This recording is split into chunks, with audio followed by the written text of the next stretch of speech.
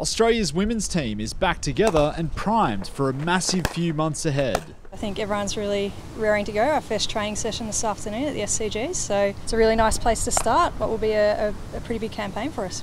Fans flocked to the Sydney Cricket Ground nets on Australia Day to get a glimpse of the #1 ranked side in the world. A tri-series against England and India, an ideal lead-in to the T20 World Cup.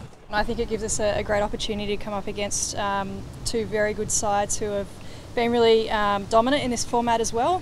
It gives us a chance to try a couple of things. Sending a scare through the Aussie camp was a blow to the back of the neck of Ashleigh Gardner. The all-rounder had to leave training early and will be reassessed tomorrow. In more positive news, Erin's recovery from a knee injury is on track with a likely return to bowling in the coming days.